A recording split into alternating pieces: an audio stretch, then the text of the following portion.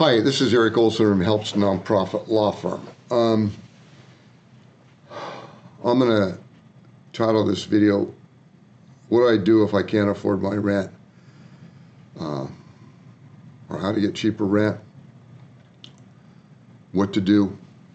I just got off the phone with a client of Helps. Actually makes pretty good money, $3,300 a month. Not a lot, but more than a lot of our clients make. She lives in Illinois, and when she enrolled, she was paying $2,200 in rent, and I think it's gone up by $200. So that leaves her about $1,000 to live on, which is barely enough, not enough. But that's a huge amount of rent for a single person to pay, and she's over 70 years old. She just signed a lease. She says her credit is at 500, and she didn't know what to do. So I know there's a lot of places in the country where you can rent a lot cheaper than $2,200 or $2,400 a month or whatever it was. There's a lot of places. And I told her, you've got to find a less expensive place to rent. And I offered to talk with her and her son together, because if she moves, she might need some help moving. Although sometimes I'll tell people if they have to move a long ways away and they're worried about their furniture, I mean, you can just leave the furniture. Furniture is, pretty cheap in the long run. You can replace it and just take what you need. But for a lot of seniors, just have to get less expensive rent. So what about the credit issues? Well, Helps has we have another video where we talk about what we call as the landlord letter. And we offer to any senior what we call a landlord letter that explains to a prospective landlord that even though a senior may have negative credit or poor credit, their income, Social Security or their pension, is protected by federal law. And it will always be available to pay their rent. And then we also want a client to point out that, they've never had an FED. So if there is a credit report run that doesn't show that there was an eviction, then that's positive too. And sometimes we'll tell the client, you take that landlord letter and you show it to prospective landlord, and you tell them, before I pay my application fee, I may have negative entry, so I want to know if I would still be considered. And then the landlord taking the application could read that. And a lot of landlords don't understand that seniors' income is protected, that if they're sued, then it can't be garnished or taken from them.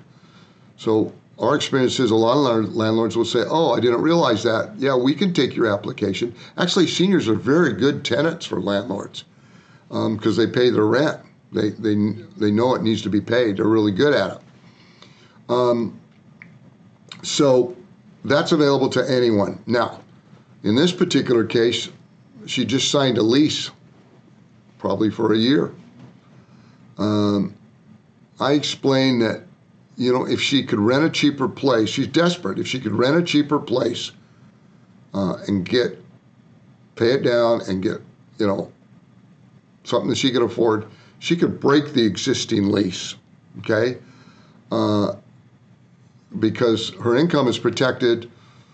Chances of them sooner are really small. She's going to be moving anyway.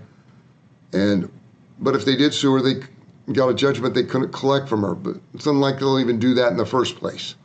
Now, it's always better if you can avoid breaking a lease, but sometimes you just can't.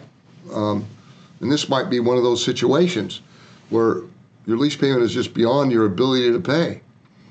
Now, where do you find a place to rent? Well,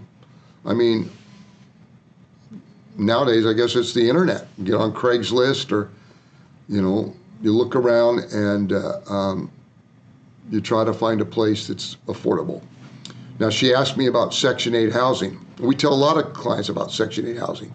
Section 8 housing is a government program for lower income seniors for them to be able to or any person, but generally lower-income seniors or disabled persons to be able to rent, where the government subsidizes the rent. But in her case, her income was way too high. $3,300 in income was too high. She's not going to get on Section 8 housing. But if it was less than that in certain areas of the country, she could apply. And usually there's a waiting period. Sometimes it's a year or 2 years to wait. Sometimes I'll tell people, well, at least apply, get on the waiting list, because, you know, in a year and a half or 2 years, if you get offered it, you'll be glad that you got on the waiting list. So even if those are waiting lists, don't let that hesitate you getting, you know, trying to, you know, sign up for Section 8. But of course, if you have income like this lady did over that amount, that's not a possibility. But, you know, you do what you need to do. If you had to break the lease, it wouldn't be the end of the world. The landlord's going to be able to lease it out or rent it out to someone else. So there's nothing wrong with trying to look for a place while you're on a lease, to figuring that you're going to get that place and break the lease that you're in.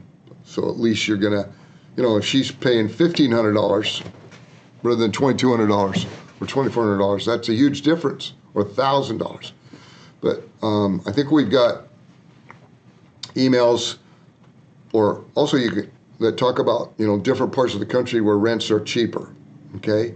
And that's really the case. I mean, rents are cheaper in a lot of places.